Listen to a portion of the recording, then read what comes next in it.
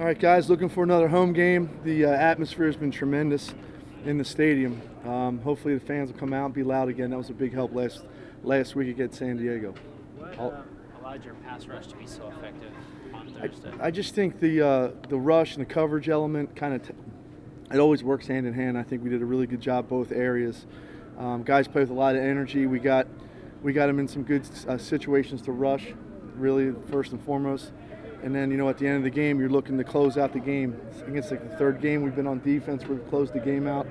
Once in Chicago, really Indianapolis, Detroit, and really that game. So it's good to see. How would you guys handle the nickel or the slot corner job if LaMarcus isn't able to go this week? Yeah, Nevin Lawson's been playing in there. Darryl can play, so we'll have multiple guys in there. So we train those guys to play all, inside and outside. So it shouldn't be much of an issue. Yeah. Looking progressively to get him more, just to even, I know your situation's going to require, but just to get a look at him. Yeah, with some of the guys we have down, he's going to have to come in and play some more. So obviously we were able to get him in there at the end of the game. Guys were getting worn out a little bit at the end, so we put him in there, and he did a good job for us. Your first impressions of Dion Jordan? He's a good-looking rascal. This guy is big, long. He's getting into football shape. He should really help us out. He's real smart. He's picked up the playbook quick. So he's been in there working with the first team on some of the stuff today. So he's been impressive. Today was more of a get after it day, I guess, than yesterday. The way Grid described it, they used Wednesday as kind of a setup day. So how did Jordan look today when you really got after it more? Yeah, we basically get a lot of reps on Wednesday, a slower teaching tempo, and then Thursday we really ramp it up with some different situations, first and second down, third down. So we were able to rush one-on-ones today, which was good for him. What about DJ Swearinger? How does he look his first couple practices? He's done good. He's a smart guy. He's been in the system, kind of, he coming from Arizona. Vance Joseph is the defensive coordinator there.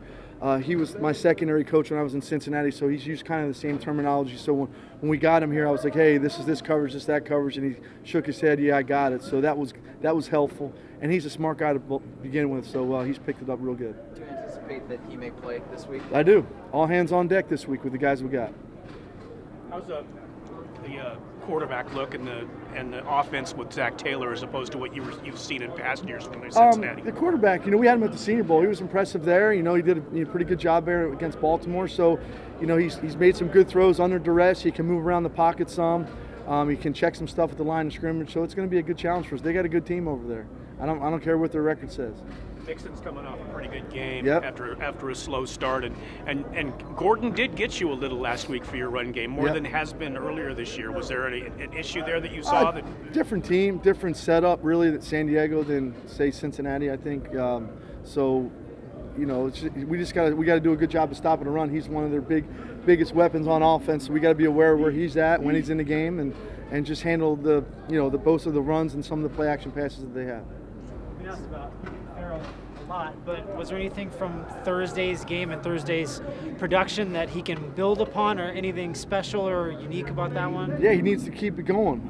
Coach just got done saying, when Michael Jordan's hot, you got to get him the ball, and he's coming off his best game. I really think the light came on for him in the second half of the Detroit game, and then walking off the field with him, I think the light just came on for you, really.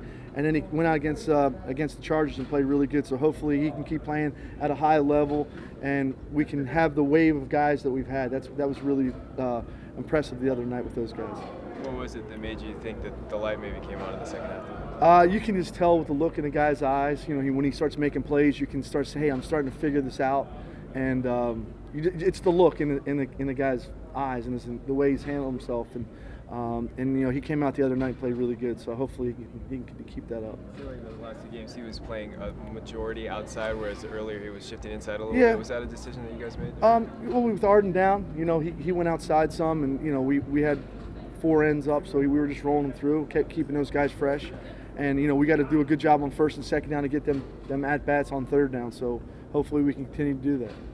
It's it's been at a lot of different position groups, but bringing guys in mid-season or even after we've turned in the halfway point, in terms of position coaches to get these guys ready, like how much extra time is involved to try to get these guys ready as fast as possible and get them competent in your system? More than you think. You know, when you really look at the first game, you had Joseph and Abram as the safeties, and you had Conley and Worley as the corners, you had Burfict as the Mike linebacker, Art and Key is in there in the end. So we've had a lot of guys at all three different levels that we had to come in and bring in and get ready to play.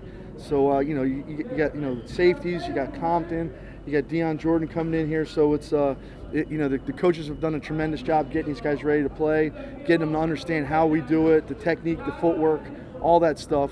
Not just the call and hey, this is where I go, but how to do it the right way. So that, you know, the coaches deserve a lot of credit for that. Could you see Jordan playing on Sunday?